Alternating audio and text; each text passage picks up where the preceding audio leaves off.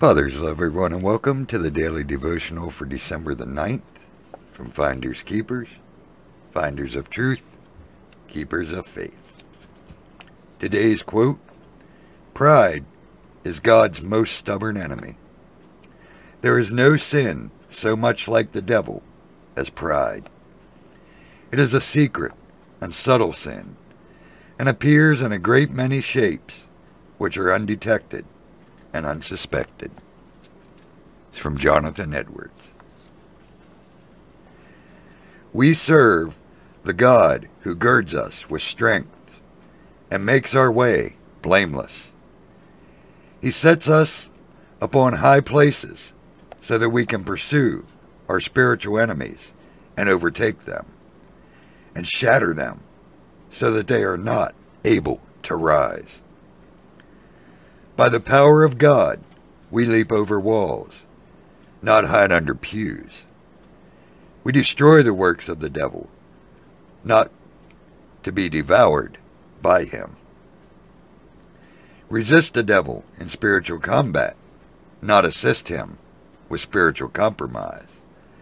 Allow no advantage to be taken of us by Satan by not being ignorant of his schemes. Then our walk will be blameless, and his victory obvious. A short one today. I hope it blesses you and strengthens you. And I hope you resist in spiritual combat and don't assist with a spiritual compromise. And I hope you're mindful of how insidious pride is.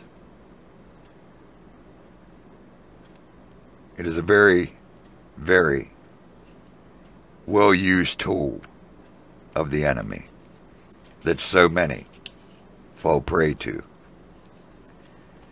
Till you remember it has absolutely nothing to do with you and everything to do with Jesus Christ, then perhaps you have a chance of pride creeping into your life.